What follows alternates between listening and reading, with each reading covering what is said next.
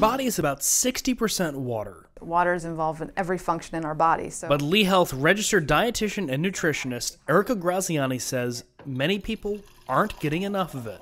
If you're not having to, use the restroom at least every, 2 to 4 hours throughout the day, then you're probably not drinking a whole lot. That can lead to headaches, fatigue, constipation, poor skin health, and dehydration, which can be especially dangerous for athletes. They're dizzy, or they're cramping, or they're sweating or not sweating, nausea, vomiting, all of those different things are all signs. Your urine can be a good barometer for your hydration levels. But it should be like pale yellow. If it's really dark, almost like a dark yellow or closer to orange, you're very dehydrated. Graziani says 64 ounces, or 8 cups of water a day, is good for most people. Keep some water at your bedside. First thing you get up, start drinking water.